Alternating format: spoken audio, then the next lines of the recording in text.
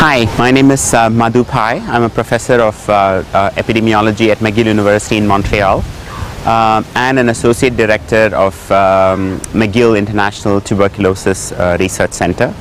At McGill University in Canada, we have a very large team of researchers who work on tuberculosis, a disease that affects more than 9 million people globally every year. An estimated 1/3 of the human population is infected with tuberculosis, and India is one of the world's countries with the largest burden of tuberculosis anywhere in the world.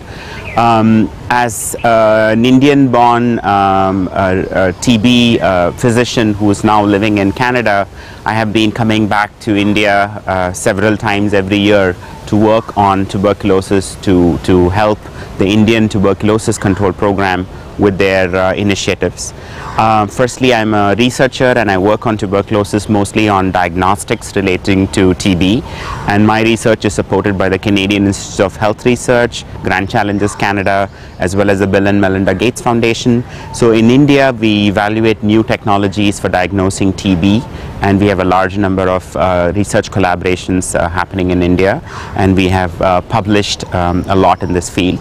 Secondly, I'm interested in new business models and approaches to improve the diagnosis of TB in India.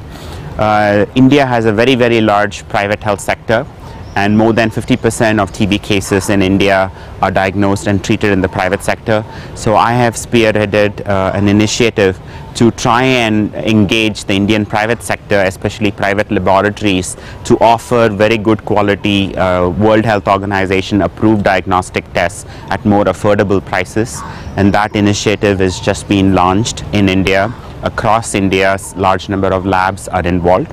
And lastly, I do a lot of advocacy for tuberculosis to raise interest both in media as well as the Indian lay population by writing op-eds and stories about tuberculosis to give more importance to this neglected disease, which affects more than 2 million people in India every year.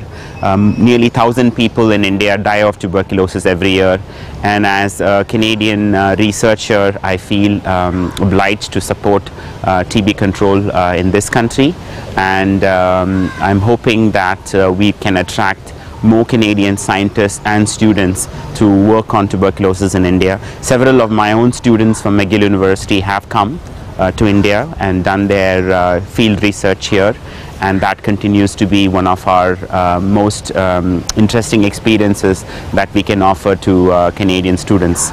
So I'm grateful to the Canadian High Commission for this opportunity, and I hope some of our work can be highlighted as Canadian contribution to international tuberculosis control. Thank you very much.